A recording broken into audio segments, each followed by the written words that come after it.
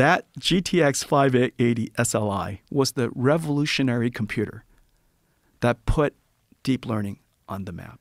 That was the moment. That was the big bang of modern AI. We were lucky because we were inventing this technology, this computing approach. We were lucky that they found it. Turns out they were gamers, and it was lucky they found it.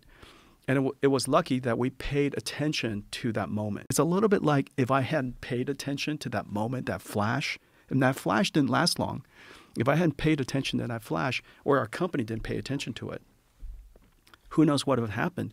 But we saw that, and we reasoned our way into this is a universal function approximator. This is not just a computer vision approximator. We could use this for all kinds of things if we could solve two problems. The first problem is that we have to prove to ourselves it could scale. The second problem we had to